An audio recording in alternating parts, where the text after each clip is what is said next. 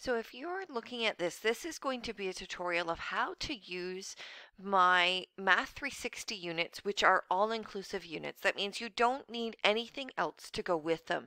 You don't need a test, you don't need extra practice, you need nothing.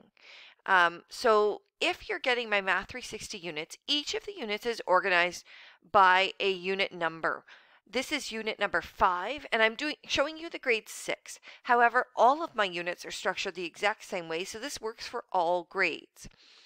What you'll do, the first thing you want to do is open up the one that says Detailed Lessons. So this one will say Detailed Lessons, Grade 6, Unit 5. It's going to be a PDF. If you want me to make that editable for you, and I can, you just have to email me at sherry@mrssroom.com, and I'm happy to send you the editable version. That means all your mark sheets can be editable as well. So let me open that up and walk through it with you. So the beginning of the unit will start with what you're learning. And then you'll see that this gives you some instructions on how to use the unit, tips for how to use it. This one is how to see the expectations and what they're color coded as, which is handy because then you know exactly which strand you're covering. The plans are organized by week, and you will find they are color coded. So Monday, Tuesday, Wednesday, and the plans are right here. All you have to do is follow them. If it says open the slide file, review area of triangles, all you have to do is open that file from within the unit. So the unit comes as one file, and then you have to download each of the documents within it. You want to open that one when it says to. Then you're going to move through each one. I'll skip through. Each of the units includes mark sheets with anecdotal notes, which are, again, editable, so you can write on them if you'd like.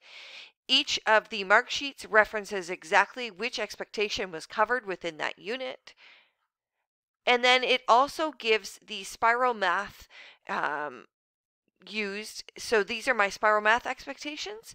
You will find that at the end of the unit, and that is something that I do every day as a quick 5-minute math talk. So these are all the additional pages that are included. If you're doing this digitally, I do have this made digital, and I'll show you that in a second. They come with answer sheets. This one includes coding. Sometimes they will include anchor sheets as well. This one is my spiral math, so it will give you a quick question to cover each of the strands every day. Each of the units includes a quiz, as well as practice questions that are referenced within the lesson plans so that you know exactly which questions to give your students in which order for the best success. You can see in the title here it says 4 area of trapezoid. That means that's the 4th file you should use. So you should use these in the order that they are referenced in order to get the best success for your students, because they move in the progression that is easiest for students that I've found to understand.